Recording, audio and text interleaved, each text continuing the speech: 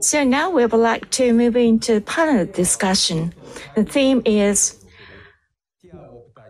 how can we reboot semiconductors for the past 5G technologies based on the TIA. Moderator is Dr. Kanayama from AIST. So Mr. Kanayama, could you please? Thank you very much. Kind introduction. This is Kanayama from AIST, and the time is limited, but we would like to have a panel discussion. Mr. Nishimura from NIWA and Mr. Yasuda from AIST talked about this, but the Center of Development, RD Center, will be created and the collaboration will be improved. And how we can make this contribute to the revitalization of the semiconductor industry in Japan, we would like to discuss. So I think we have all the members of a panelist. So to start with, so in METI, literally the person who is leading this project, so Mr. OGINO Yohei, Director of Device and Industry Semiconductor Strategy Office of METI. So could you please start? Thank you very much. Can you hear me? So I'm in charge of a device semiconductor strategy in Commerce and Information Policy Bureau, IT Industry Division of METI. So opening is this is the opening symposium for the International Innovation Hub in Tsukuba toward the advanced semiconductor manufacturing. And there are some asks from our side. And I think all these information is known to everyone who is gathering here. So semiconductor, all sorts of digitalization, the semiconductor is very important. So for all sorts of digitalization, a semiconductor must be there. And this will be a pillar of all the industry in Japan. And we change our strategy fundamentally in this area. And we have to be changing in Japan as well. And this is the overall picture of the semiconductor industry. So what kind of organizational change do we need? So from the viewpoint of economic security, all the environment is changing. And there is a problem of semiconductor shortage, and stable supply is necessary. So both for demand side and the supply side, we have to seek after security, and global collaboration is mandatory. And the process that will be developed in this project, it's about the establishment of manufacturing technology, and this leads to the competitive edge of the semiconductor industry in Japan. And this has been already explained by the other presenters. So there are two projects, front-end project and back-end project. And in AIST, or the clean room in AIST, these technologies will be developed. So from the viewpoint of METI, AIST should become a center of all the development around the semiconductor in the future. And TIA is playing a very important role in this framework, and the expectation is becoming higher on TIA. So as you know, Japanese semiconductor industries were a little bit stagnant in the past years, and we need to revitalize them. And TIA has been working on that, and they will be accelerating their effort to revitalize the Japanese semiconductor industry. So as you can see here, there are many expectations, and especially in here, they should be the center of development in Japan, and semiconductor-related technology should not be developed only by the Japanese companies, but the global collaboration is very important, and the companies from overseas should be involved.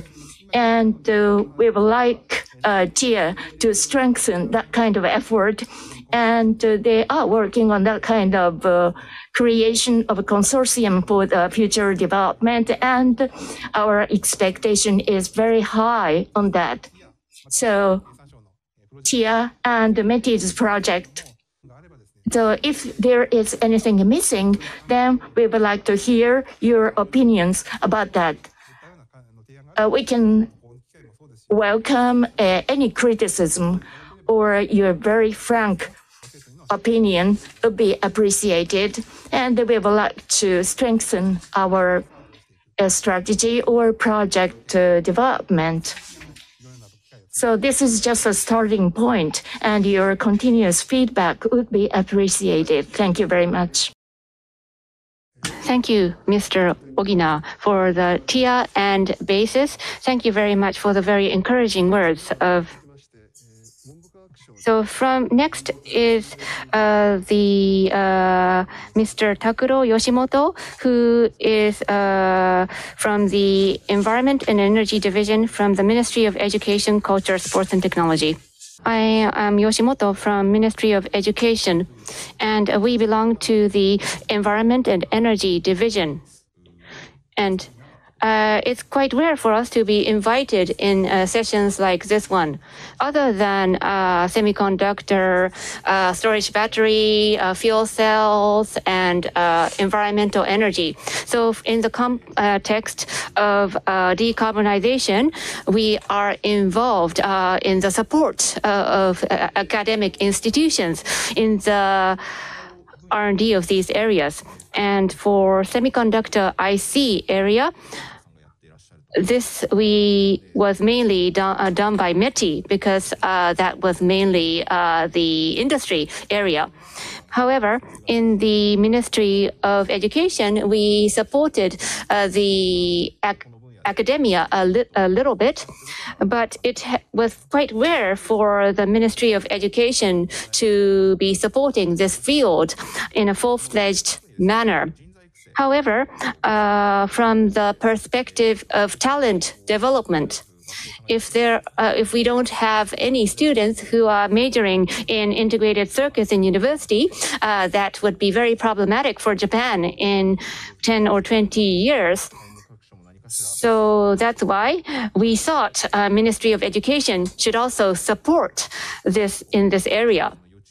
So from this summer, we just started thinking about supporting the semiconductor integrated circuit area. And this material is about strengthening the support for academia in the field of semiconductor integrated circuits. So this about R&D for totally new materials and talent development. I think this is the main role of Ministry of Education, and we are now considering what we can do to do this. About new principles and materials, the front-end process and back-end process, METI has already extended quite a lot of support.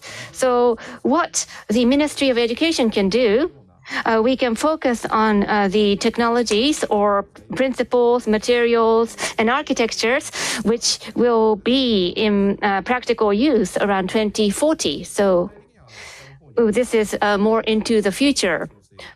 For example, we have next generation next semiconductor development, and this we have requested for the budget. And for power electronics, we have already given support from the past, but for integrated circuit, for logic memory, not only the development, but we should help promote this being researched in academia. The amount is 900 million yen, but this is just a starting point. And together with METI, we do this together with METI because research should link to industrial policy. So first, we need to secure the budget. And then we want to move forward with our projects. This area we just started this year, so we are taking baby steps. So I hope that we can receive advice and support from many people. Thank you very much.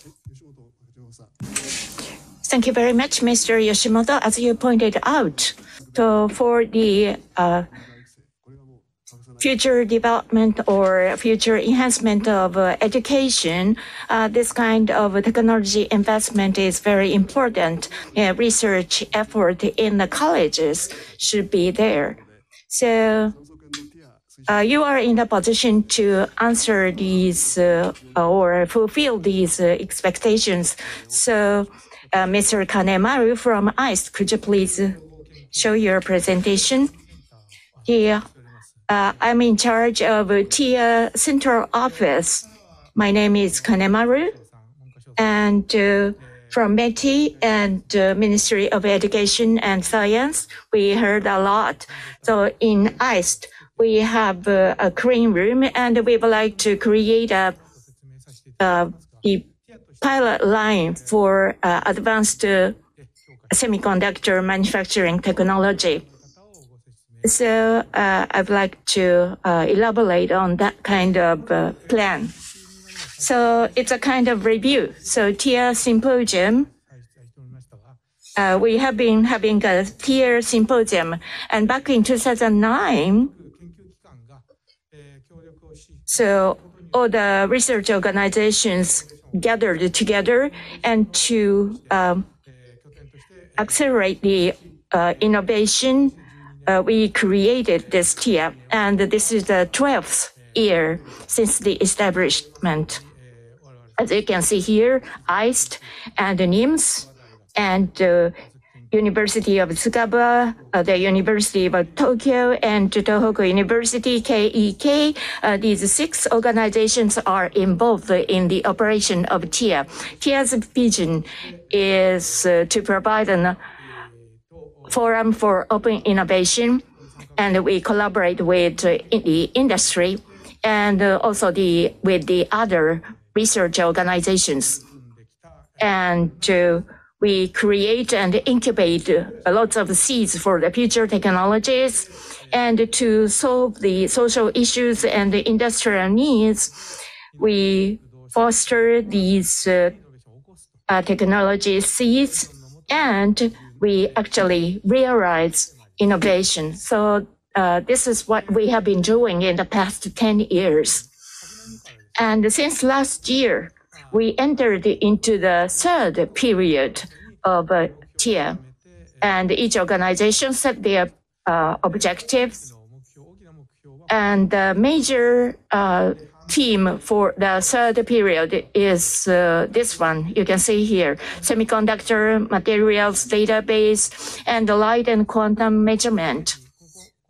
And on top of that, in the past 10 years, the power electronics, MEMS, carbon tube, nanotube, and nanograin biotechnology and medical treatment will be keeping these efforts as well. However, more strategic themes are top 3. And METI's semiconductor strategy was set, and especially the semiconductor, the top one.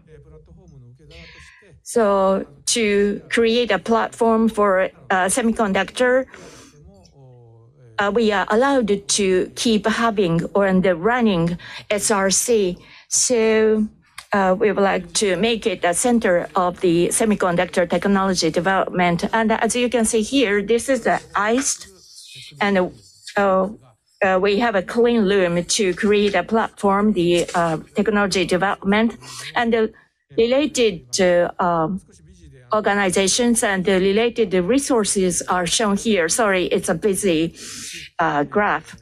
And the University of Tohoku has the Korean Loom and the NIMS.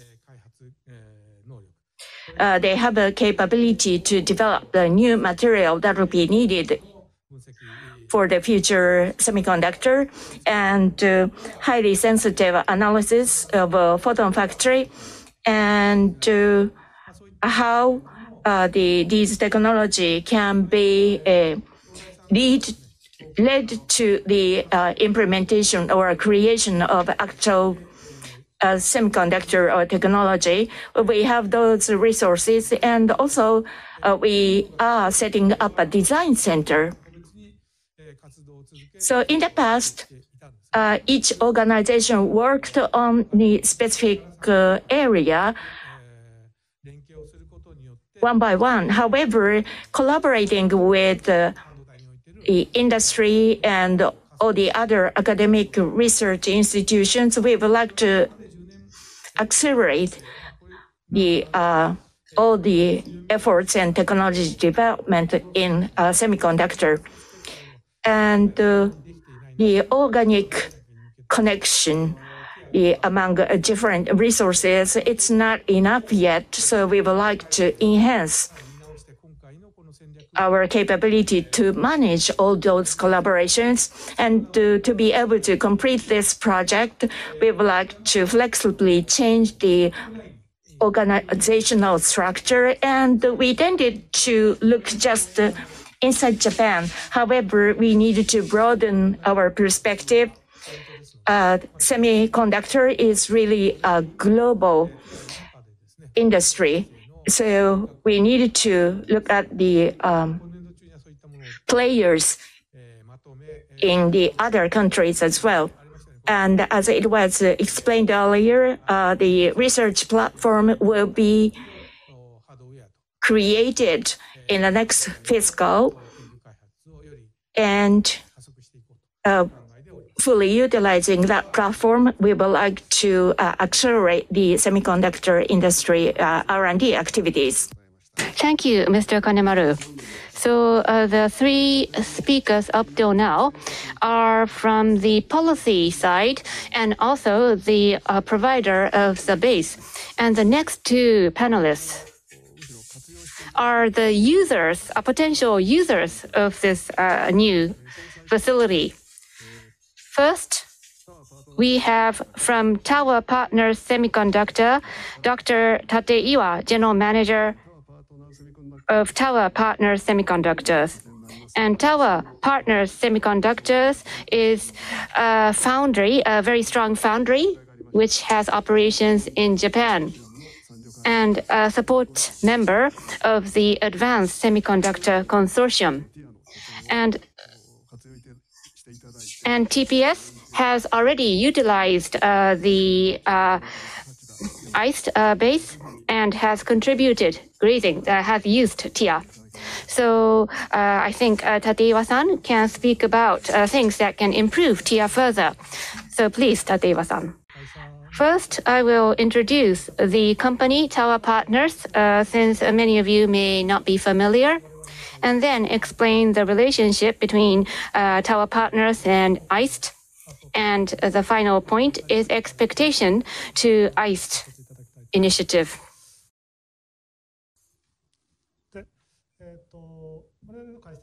The Tower Partners Semiconductors was formerly the Panasonic's semiconductor business, and in 2014, with the help of Tower Jazz Panasonic was the original name, but in 2020, the design division went to NTC, so our company's name changed to Tower Partners Semiconductors, TPSCo in short. So please remember us under the name TPSCo. Our business is we are a foundry for analog semiconductors. We focus on analog because life itself is analog. Of course, there is digital for signal processing, but this world is made of analog. That's why we focus on analog. And this, although this is repetitive, since the real world is analog, we focus on analog. And the input for digital LSI and RF output are all analog. And these are our focus areas, especially cutting edge analog technology is our area. And both analog and digital are necessary for digital transformation. So analog is also very important here. And our location, we are located in, our headquarters are in Toyama in Hokuriku area. And maybe you know this area. It's a very beautiful scenery, can be enjoyed. So after COVID, please come to Hokuriku area. This is a relationship between TPSCo and AIST, TIA. So as was introduced, we are a support member of AIST consortium. And at the same time, the technology developed by AIST, we have been bringing that to mass production. We have customers A, B, C. These are concrete examples. For customer A, after using NIDO program, the technology developed by AIST were brought to TPSCo, and multiple products are already under productization. And likewise, customer C started in 2018. So after, with the support of METI and NIDO, the development was performed in AIST, and now TPSCo is now producing this. And customer B, we have been doing joint development together, but certain processes or steps could not be done only in our facilities. So recently, some specific processes are performed in AIST. So like these examples, AIST and TPSCo, towards mass production, we are working together. And these are our expectations of this AIST initiative. TPSCo is for RF front end. We are the leading supplier for both 4G and 5G. We produce many products. And AIST activities is mainly digital, but towards the post-5G area, from both analog and digital, I hope that we can support the next generation. And maybe this will come up later, but for chip stack technology, this is also our focus area. And for next, and I hope, I assume that next generation advanced technology will be developed. And I hope that this environment will also be available to us. And for digital front end, 2 nanometer node are also developed. And I assume that many element technologies will also be developed. And if any of these technologies can be applied to analog, or if any of our customers might use those technologies. So we have expectations on such technology. And the fourth bullet, material suppliers and tool suppliers. So first, these activities will be centered around tool suppliers and material suppliers. But also, we hope that this can expedite future growth also for semiconductor manufacturers. Thank you. Mr. TATEIWA, thank you very much. Based upon the collaboration in the past, I could see that you are putting great expectation on the new framework. So these different perspective will be given by Professor NIWA of RaaS. So RaaS is the Research Association for Advanced Systems, where University of Tokyo is playing a central role. And Mr. NIWA, could you please? Thank you very much. I'm NIWA from Graduate School of Engineering at the University of Tokyo Systems Design Lab. So today I'd like to talk about the introduction of post-5G advanced semiconductor manufacturing process. So this is what we are working on in Research Association for Advanced Systems. We call the association as RaaS. So the topic or theme of this project is development of directed bonding 3D stack technology. And the subtitle is Equipment and Process Development for WOW and COW. And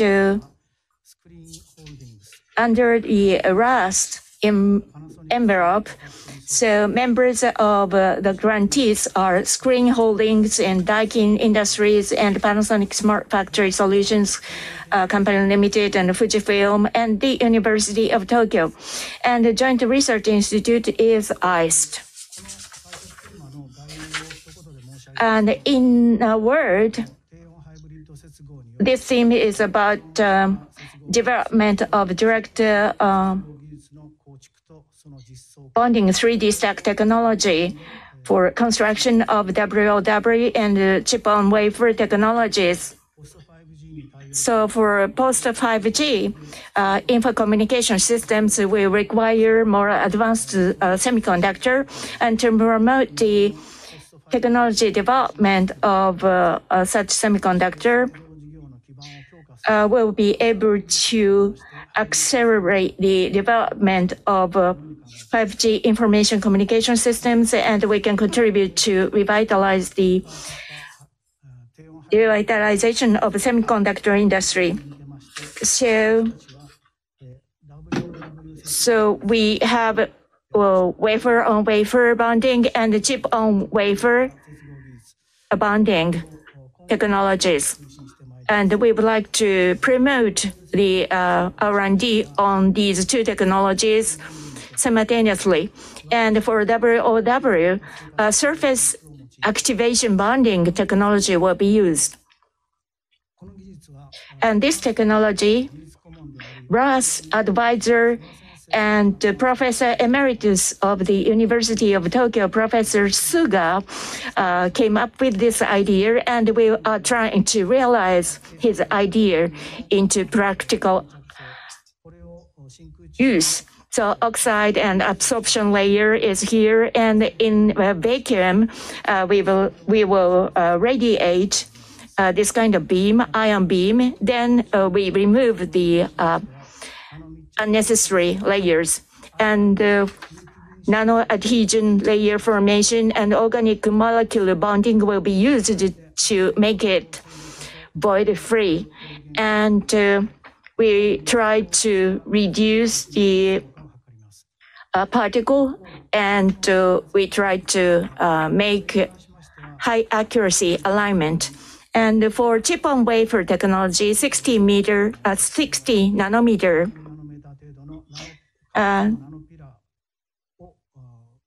diameter, or this circle has 60 nanometer in size, and substrate and chips will be put together using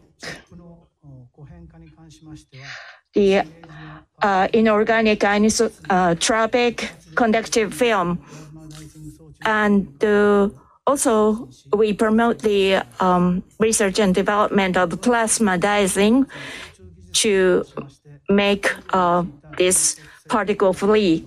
And together with that, this kind of evaluation and analysis technologies. So electrical characterization or surface flatness measurement, quite high level the variation technology would be needed. So we would like to enhance the development of that area as well. So that's all for our development efforts. Thank you for the detailed explanation, Professor NIWA. So that is a very high target. So please make full use of the Tsukuba base to enhance or improve your technology further. So we still have time, so we would like to move into the discussion. So the final two panelists expressed their expectations from the user perspective. So for the Tsukuba base to become a good facility, we need more feedback. And from your experience on using Tsukuba from the past, do you have any requests to Tsukuba? So we are a production base and Tsukuba is a development base. So if it's a production base, there are things that we cannot do. So that's why we consult AIST and ask development to happen in AIST. And sometimes, as a development base, sometimes AIST does not have enough flexibility. And there are also things that we all want to do for the future. So this is an area that we would appreciate if you could improve. Thank you. You mentioned the word flexibility. Are you talking about materials? Yes, material flexibility, and in a specific process, this type of AIST, there are some rules in AIST making it difficult to perform such certain types of development. You said that cannot be helped, but from the position of operating the base, we need to guarantee high quality. So how can we balance quality and flexibility?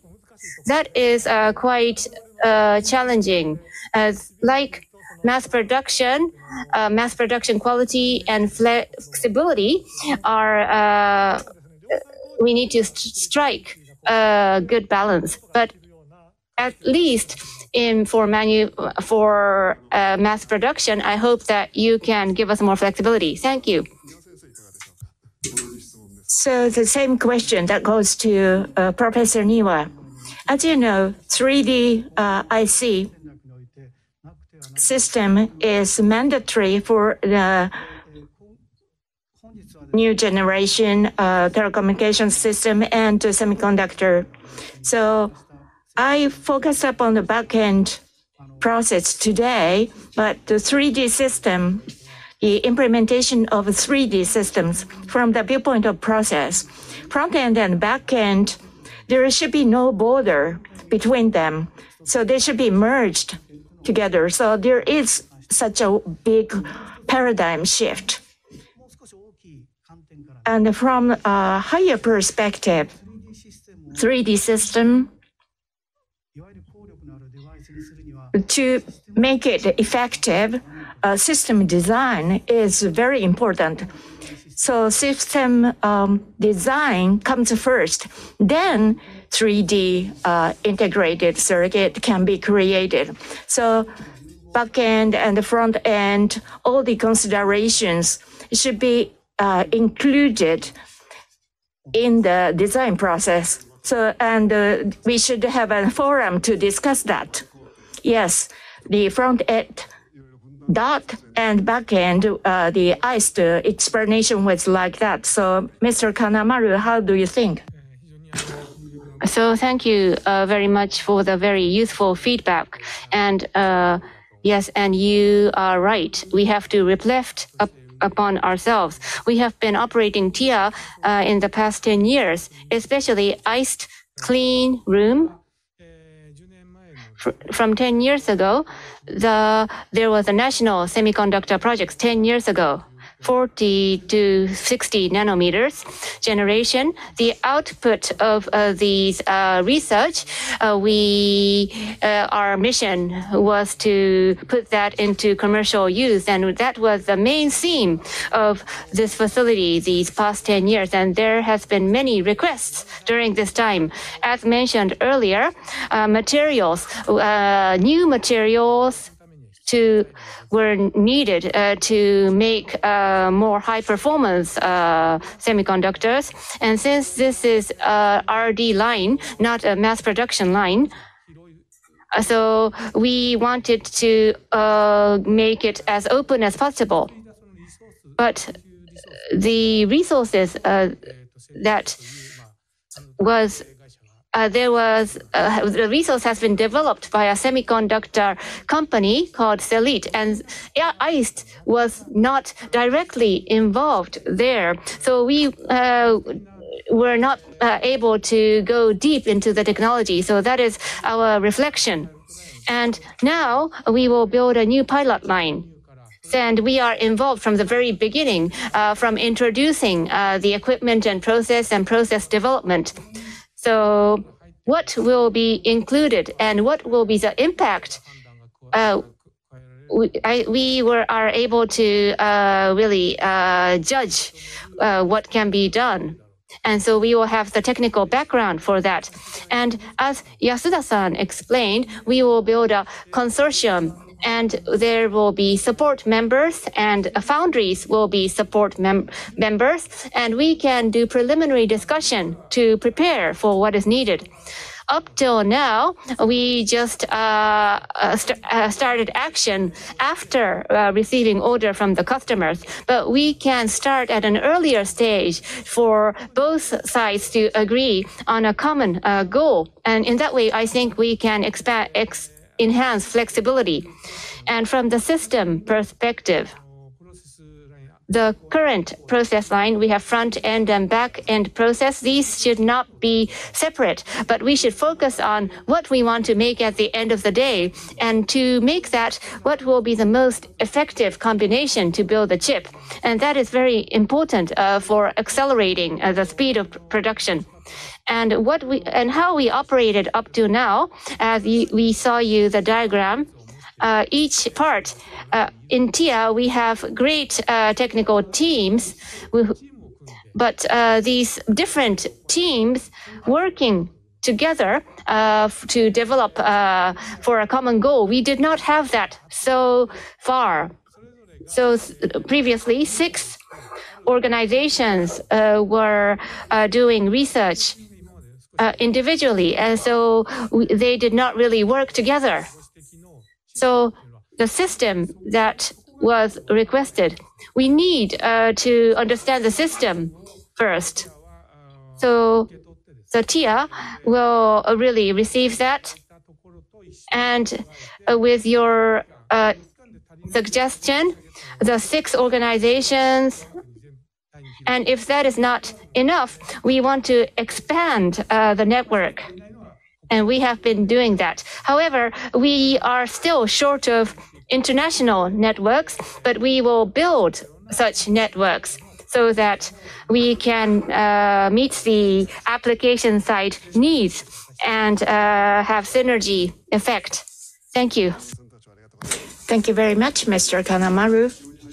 So we have very active discussions, but it's already past 5. So any other thing that you would like to point out to Mr. Ogino? Thank you very much. We heard various opinions, and answer was given by TIA. And it's true for semiconductors, but to go forward, sometimes there is a question like chicken or egg, but everything should be conducted simultaneously to some extent. And taking this event as a trigger, and all the participants here are our members. So this should be a good starting point to take a review on the current organizational approach or how we are proceeding with the project. And Mr. Yoshimoto, you talked about the flexibility. So it's about trying new things. So, of course, working with the TIA and in collaboration with the other centers, we would like to foster resources and so on. Thank you very much. So it's past 5. So we would like to conclude the panel discussion. So this was an opening symposium and kickoff event. And we discussed how the development platform should be in the future. And the center will be in full production. So we will be hearing more the wider variety of different opinions and so on. And over to you, the MC. Kanayama-san and panelists, thank you very much. So that concludes all the sessions for the day.